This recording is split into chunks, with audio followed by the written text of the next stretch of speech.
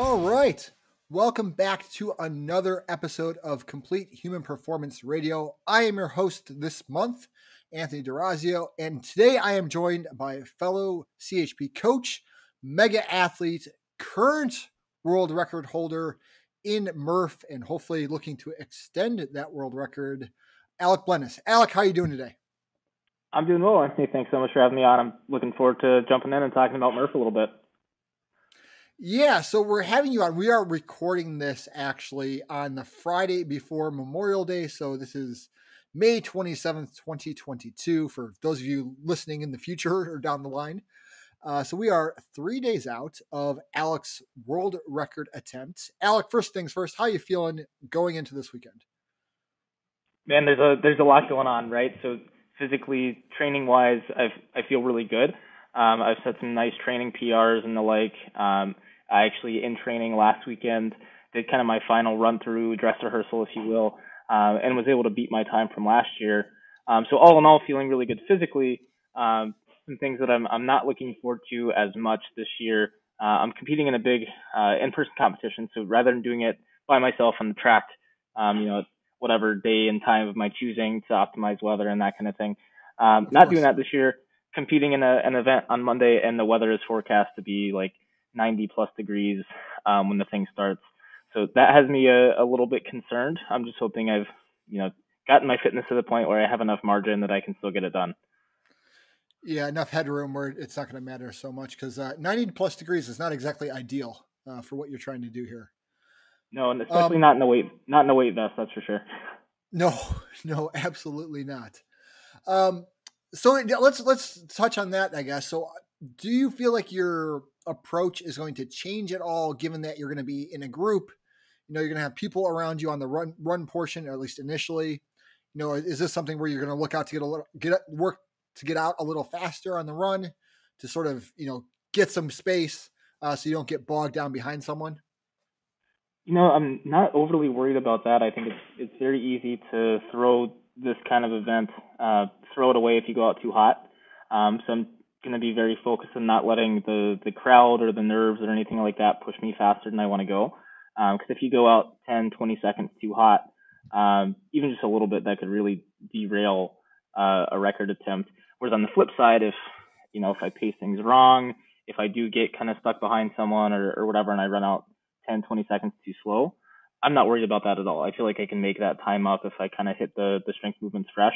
So all in all, just looking to stay calm, kind of stick to the plan. If anything, given the nature of the weather conditions and that kind of thing, maybe even run a little bit slower than initially planned, and then just plan on picking up the pace a little bit through the body weight stuff. So that was going to be my next question. Where do you feel like you can make up the most time on Murph?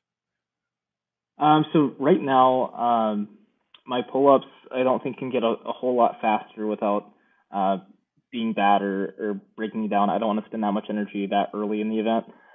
But the push-ups is the thing that I've not only did very well on last year, and I think that's kind of what was responsible for me beating Hunter's old record, but I've continued to make a lot of progress on those. My last trial run, I shaved almost a minute and a half off my push-up split, and I think there's still a little bit more room to go. So really looking forward to that. Heat can even be a factor on that kind of stuff, just because you have all your blood supply going to the skin and whatnot, and not supporting the working muscles. So as long as they don't fatigue any earlier than planned, that's where I'm hoping to make up the most time. Awesome. How are you planning to break up those body weights movements? So and when you answer that, why don't you give our audience, for people that are maybe not familiar with Murph, how many push-ups and pull-ups you have to do? Yeah, so Murph is 100 pull-ups, 200 push-ups, and 300 squats, kind of bookended by a 1 mile run to start and finish, all wearing the 20-pound weight vest. Most people will do that partitioned, meaning you'll do maybe 5 pull-ups, 10 push-ups, 15 squats, and do many iterations of that, or break it up, as you see fit. But my record specifically is for the unpartitioned format, which simply means I do all 100 pull-ups before I can move on to all 200 push-ups and then all 300 squats. So a little bit different of an event when you can't break it up or break it into sets like that. So really the name of the game, and I think where people screw this up when they try it this way, is they do way too big a sets early on. they treat it like an AMRAP. They do as many as they can and then rest until they feel ready to go. And you just burn out very, very quickly. So as a guy who, for example, on pull-ups, even in a weight vest, I could do probably 60 to 70 kind of unbroken butterfly pull-ups. I could probably get close to 100 unbroken pull-ups body weight, and I'm doing 10 sets of 10 on the pull-ups, just taking a couple of breaths between. So basically, it's 10 pull-ups, rest 5 to 10 seconds, 10 pull-ups, rest 5 to 10 seconds, just so you stay away from that kind of red line, away from that point of fatigue, so you can make it sustainable. Because you got potentially, for me, about 20 minutes straight of body weight exercises. So you really don't want to burn out too early. So pull-ups for me, I'll do about 10 by 10. If I can do one set of 10 every 20 seconds, that's kind of my planned pacing strategy. I've built in about a 30-second buffer there if I need a little bit more time, because I really want to prioritize feeling fresh when I start the push-ups, because to me that's where it's won or lost. So I don't want to go so hot on the pull-ups just to shave an extra 20, 30 seconds and have that cost me the next set. So then when I get to push-ups, this is where I've changed my strategy the biggest since last year. Last year I did 40 sets of 5, very quick 5s broken up by a couple of breaths. My plan this year is 25 sets of 8. So increasing from 5 to 8 at a time. Instead of 5 reps every 12 seconds, I'm looking to do 8 reps every 15 seconds. So again, it's a pretty quick 8. The more I can keep my power up, get those done quickly, the longer I can rest between sets, actually get a couple of breaths in, versus them just being continuous, right? So 8 very quick push-ups, couple breaths, keep that going for 25 sets. And if I do that, according to plan, it should take me about 6 minutes or so for the push-ups, which again would take me about a minute and a half compared to last year. And then how are you doing the squats? Yeah, so in the squats, that's where you're getting close to the end there. All you have to do is run afterwards. That's where I really start to just say screw it and send it.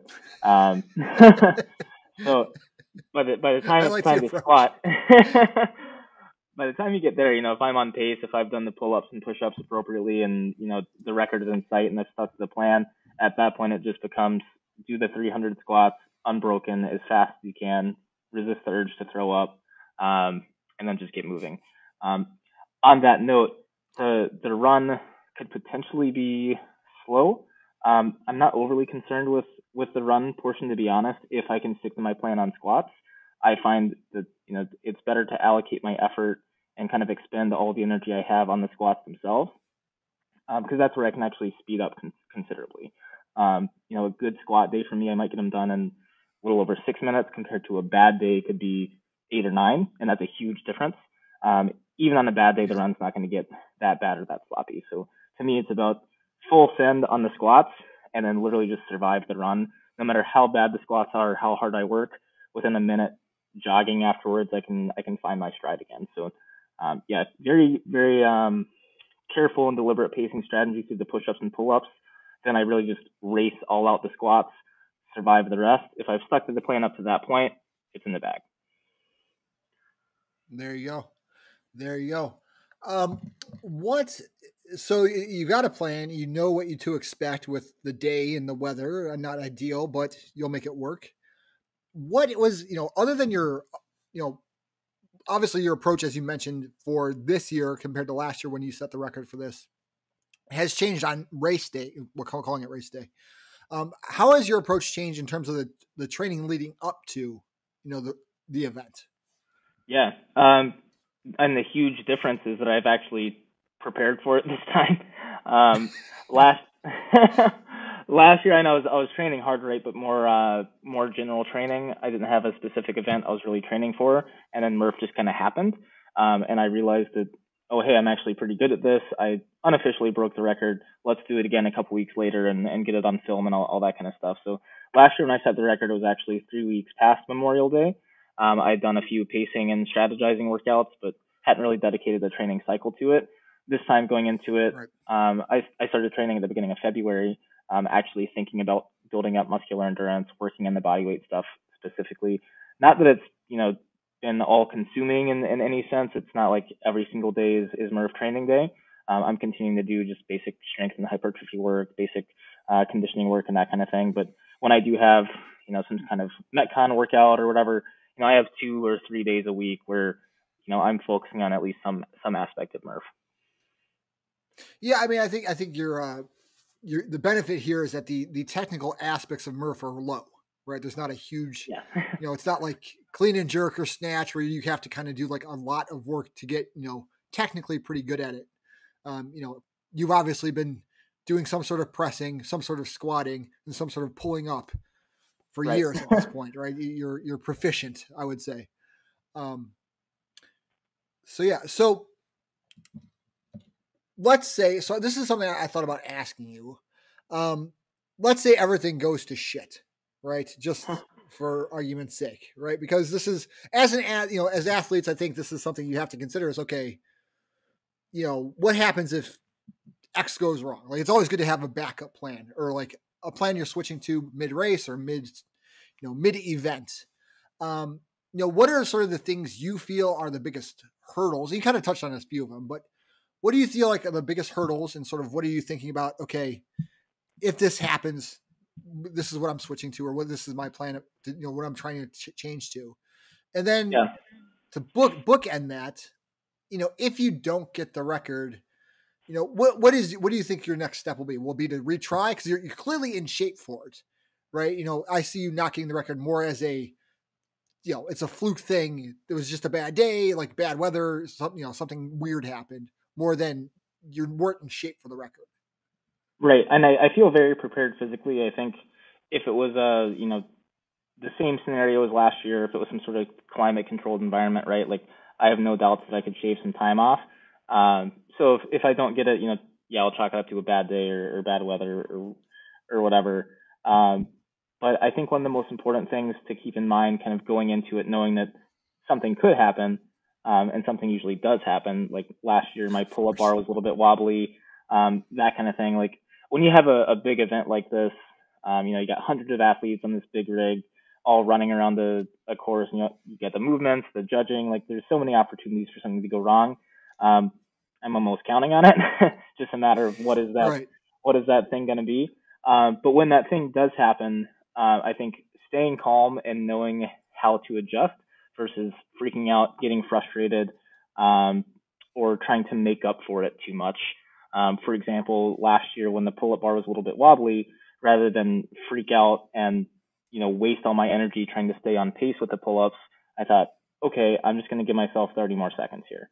So I kind of pivoted my strategy, cut the sets back a little bit, dropped from like some sets of 10 to sets of 7 or 8, just added 30 seconds to my planned split, and I was able to end up kind of chipping away at some of that lost time on the push-ups afterwards.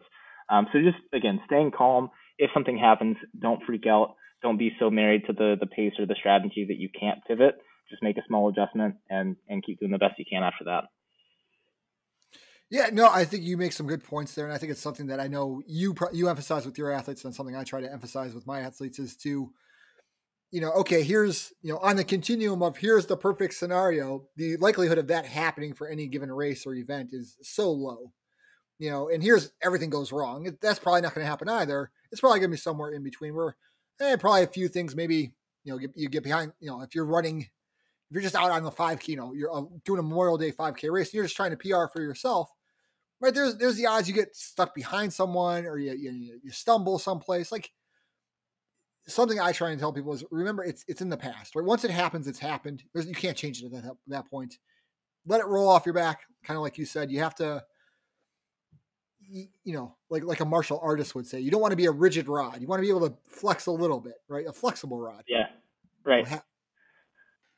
The only thing Yeah. that kind of sucks about this situation, right, is a lot of times if you're playing a football game or it's a track meet or it's a Memorial Day 5K, if you screw up, it's like, well, I'll get it in the next race or whatever. But when it's something that like this happens once a year, it's like, well, shoot, I got 52 weeks until I can redeem myself or whatever. So that applies, I think, a little bit more pressure. But I'm just trying not to let it bother me too much. Yeah, no, I think you're right. I mean, I think this is obviously the higher up you go in any competition, right? Is sort of your level, and you're obviously at the top of Murph. It does ratchet things up, right? But I think, as a good rule of thumb, for any athlete, right? Whether you're a beginner or more advanced, sort of remembering to be flexible and relax is a good idea. Yeah. I Post think if Murph, anything, you though. always have some interest. Go ahead. Oh, sorry. I was going to add. If anything, though, despite this being kind of the second record attempt and whatnot, and there's I think a little bit more kind of build up and anticipation for me. Like I have a videographer coming out to like document the whole thing, right? And I really want to make sure that I fulfill kind of my promises and the as it were. But I would still say I feel less pressure than last time because I feel like when I did it last year, I'd been off kind of the competitive circuit for a while. I hadn't raced in a while. And I come out and say I'm going to beat, Hunter McIntyre's Murph record, and people are like, yeah, okay, whatever. um, so there was not, I think, as much belief that it was possible for me last year. So I think I had more to prove, I guess, with it. Now that I've done that, it's like, well, I have the record. Even if I fail on Monday, I still have the record. So kind of big whoop, right? So in a sense, I'm just thinking about it that way to take a little bit of pressure off. No, I think you're in a unique position with that, where you do have that sort of, I don't want to call it, I guess, a buffer in some sense for what you walk out of. One way or the other, you're kind of walking out in the same situation, I guess. Right. Yeah. So looking past Murph, you always have some interesting things on your schedule and your plate with what you're doing because you're very good at a multitude of things. What is probably the next event or two or a couple of events for the rest of the year that you're looking to do? Because you are the reigning Crucible winner from this past October.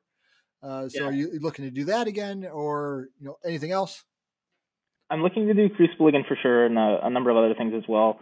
I did win the Crucible last year, but there's certain aspects of my performance that I wasn't pleased with. In particular, the super total. I had kind of poorly timed my 1 rep max attempts with some travel, and it just did not go according to plan. So I feel like I had kind of a weak showing on the strength side, and that's something I've been working on the last year anyways. I've had a huge strength and kind of hypertrophy emphasis over the last year of training. So I'm really hoping to add a significant amount of poundage to the super total, and then hopefully getting some minor improvements and everything else as well. So I'm really excited about that. Really excited to show off some strength gains and whatnot.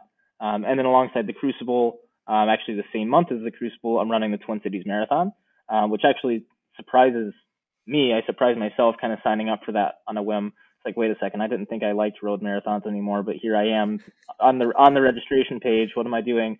Someone talked me out of this. But it's been a while since I've really signed up for just an outright running race.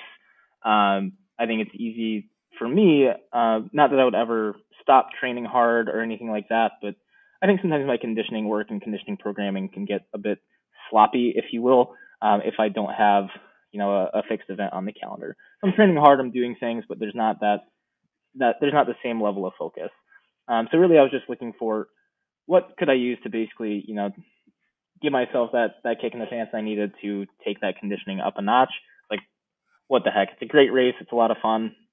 It may not be my strong suit or favorite type of event, but I think it's a good thing to have on the calendar. So that and the Crucible are kind of guiding the rest of the training year. I'm going to do the Spartan Ultra, so 50K obstacle race in Hawaii in August as well. So those are the only three things that I'm signed up for as far as events. And then just an ever-present kind of goal that's been in my mind for the last year is trying to accomplish the 500-pound squat 5-minute mile challenge. I think that'd be super cool. Squat needs a little bit more work on it, but just as an overarching kind of hybrid athlete accomplishment, that's kind of the big thing I'm chasing right now. You got to chase those arbitrary, numbers, right? Yeah, of course. So I always have people ask me, when people, so I've had clients that say like, what's a good like hybrid comparison? I'm like, where are you at now? Let's go from there. Right. Let's not pick some arbitrary thing that might not be, possible for you. That's awesome. That sounds like a great training. You got a lot lined up. Do you see, I mean, I have a rough idea of how you train, but I think our audience might not. So do you, with those things in mind, and obviously, you sort of mentioned an emphasis on cleaning up your endurance work. Outside of that, do you see a real big change in your training coming off of Murph, or is it sort of more strength, hypertrophy, get stronger, bring up that super total, and just improve that endurance work? Yeah, compared to what I was doing before kind of the Murph prep cycle started, I don't see a ton changing other than running a little bit more. Especially, my running is a little bit more seasonal here in the Twin Cities. It's super cold in the winter. It's not as fun to run a whole lot. So running will ramp up for me here in the summer.